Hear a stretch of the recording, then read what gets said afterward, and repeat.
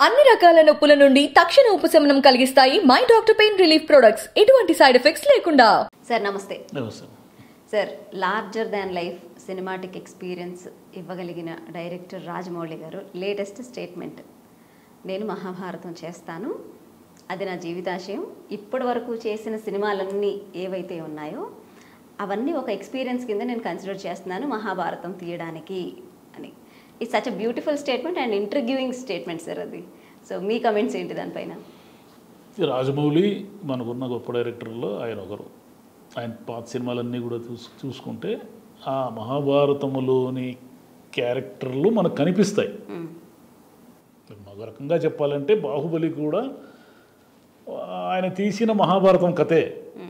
ఇద్దరు అన్నదమ్ముల మధ్య రాజ్యము, ఈ గొడవ, ఇదంతా మహాభారతంలోని మూల కథ అది. సరే, రాజమౌళికి సినిమా మేకింగ్ పైన విపరీతమైన పట్టు ఉంది.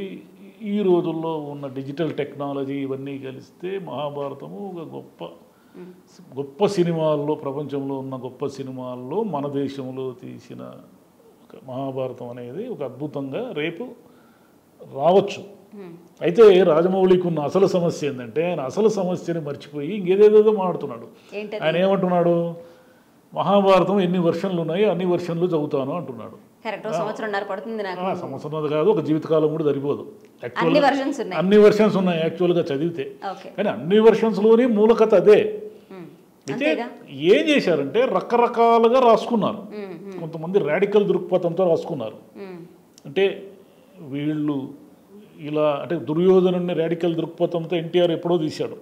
దుర్యోధనుడిని అందరూ విలన్గా చిత్రీకరిస్తున్నప్పుడు దుర్యోధనుడు ఏం చేశాడంటే, ఎన్టీఆర్ సృష్టించిన దుర్యోధనుడు ఒక లాజికల్గా అడగడం మొదలుపెట్టాడు. కృష్ణారాయబారానికి వచ్చినప్పుడు, ఒరే బాబు, నావి కానీ 5 ఊర్లు నన్ను అడిగి నన్ను యుద్ధానికి సిద్ధపడమనే కదా మీరు చెప్తున్నారు, మీకు తెలీదా 5 ఊర్లు నావి కాదని, నేను ఇచ్చేసాను కదా, ఇచ్చేసిన ఊర్లను అడుగుతారేందయ్యా అని అంటారు. యాక్చువల్గా ఏంటంటే మహాభారత యుద్ధాన్ని ఎవరూ ఆపలేరు. ఎందుకంటే ద్రౌపది శపథం చేసింది, ఆ దుశ్శాసనుడి రక్తము తను పూసుకుంటానని, దుర్యోధనుడిని తొడలగొట్టి చంపుతానని భీముడు శపథం చేశాడు. ఇవన్నీ కూడా మహాభారత యుద్ధానికి దారితీసే అంశాలు, ఈగో క్లాషెస్ అన్నీ కూడా.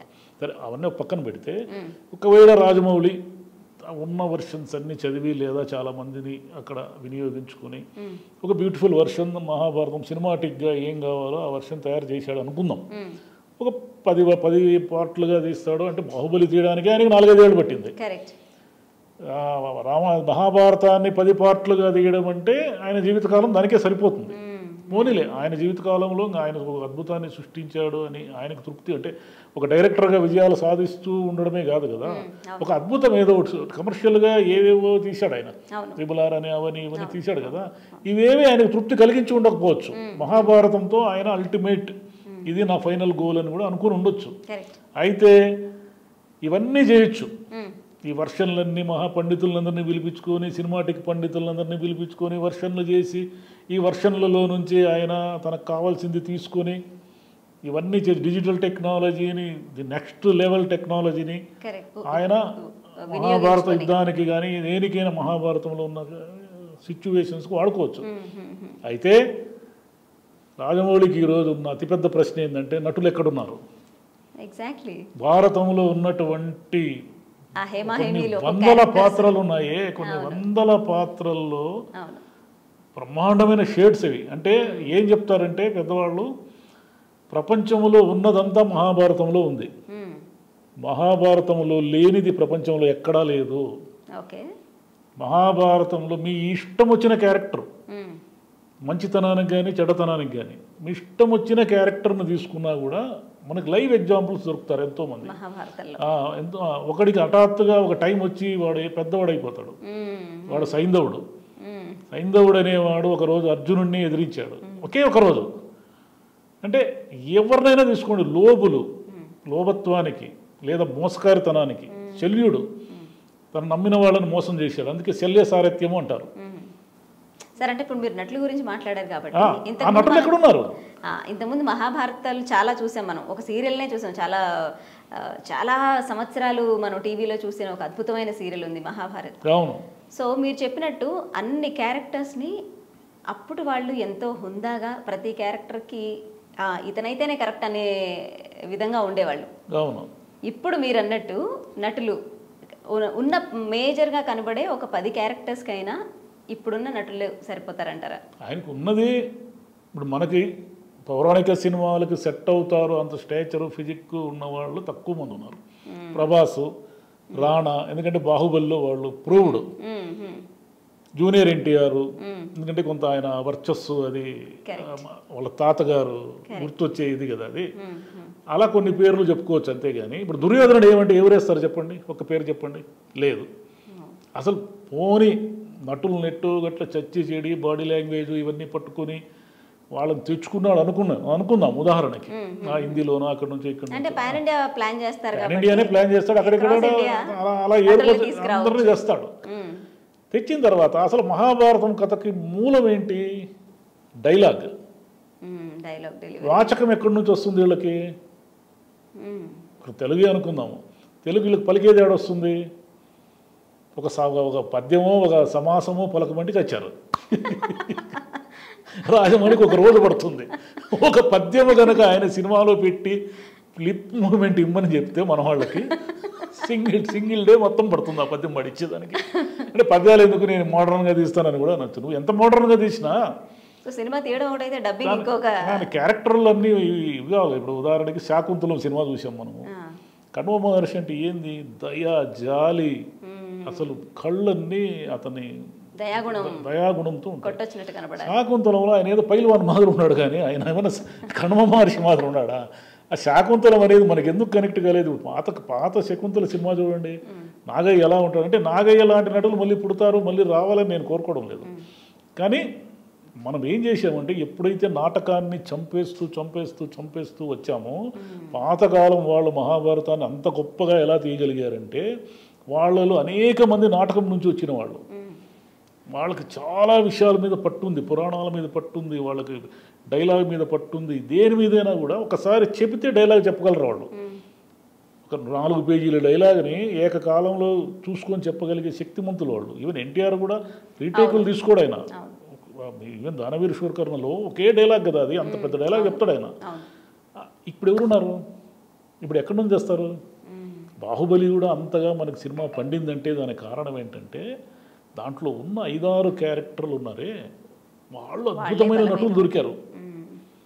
ఒకటి రాణా కానీ, ప్రభాస్ కానీ, అనుష్క కానీ, రమ్యకృష్ణ, ఆ కట్టప్ప సత్యరాజ్ కానీ, నాజరు, వీళ్ళతోనే కదా మొత్తం బాహుబలి డ్రామా అంతా నడిచింది. మిగతా వాళ్ళందరూ, తమన్నా కూడా ఏమీ లేదు, తమన్నా కూడా ఊరికే ఉండడానికి ఒక 2 పాటలు పాడే హీరోయిన్ లాగా ఉంటుంది తప్ప ఆమెకి ఏమీ లేదు. వీళ్ళు అద్భుతంగా నటించడం వల్ల బాహుబలి అనేంత పెద్ద సినిమా మనకి ఆ 6 నటులతో మనకి మెస్మరైజ్ అయిపోయినాం మనం. సో ఈ లెక్కను మీరు చెప్పేదాన్ని బట్టి చూస్తే రాజమౌళి గారికి లైఫ్ టైం ప్రాజెక్ట్ ఇది. ఈ సినిమా ఆయన షూట్ చేయడం అంతా ఒక ఎత్తు అయితే, డబ్బింగ్ చెప్పించడం ఇదంతా ఇంకొక ఏమంటారు, రెస్ట్ ఆఫ్ ద చాలా పెద్ద ప్రాజెక్ట్ అది. ఆయన అసలైన సమస్య నటులే. నటుల్ని మనం తయారు చేసుకోలేకపోవడం వల్ల, ముఖ్యంగా క్యారెక్టర్ ఆర్టిస్టులని. ఇప్పుడు దుర్యోధనుడి సభ చూపించాడు అనుకోండి, రాజమౌళి చూపించడం బ్రహ్మాండంగా చూపిస్తాడు. మనకున్న డిజిటల్ టెక్నాలజీతో అసలు మనం కళ్ళన్నీ ఆశ్చర్యపోయేటట్టు చూపిస్తాడు. చూపించినప్పుడు ఆ దుర్యోధనుడి సభలో ఉన్న భీష్ముడు, ద్రోణుడు, ఈ కృపాచార్యుడు, వీళ్ళందరినీ ఎక్కడి నుంచి తెస్తాడు? వీళ్ళూరికి గడ్డాలు పెట్టుకొని కూర్చోకూడదు కదా. గడ్డాలు పెట్టుకొని ఎవరైనా కూర్చుంటారు. వాళ్ళలో ఆ తేజస్సు, రాజసము. సో ఇది డెఫినెట్లీ రాజమౌళి గారికి ది బిగ్గెస్ట్ ఛాలెంజ్, చాలా పెద్ద ఛాలెంజ్. ఆయన అతిపెద్ద ఛాలెంజ్ డిజిటల్ టెక్నాలజీ కాదు, మహాభారతం స్క్రిప్ట్ తయారు చేసుకోవడం కాదు. మహాభారతం అనేది కొన్ని 100,000 మంది స్క్రిప్ట్లు ఎన్నో తయారు చేసి పెట్టి వెళ్ళారు. దాని నుంచి ఈయనకి ఏం కావాలో తీసుకుంటే చాలు.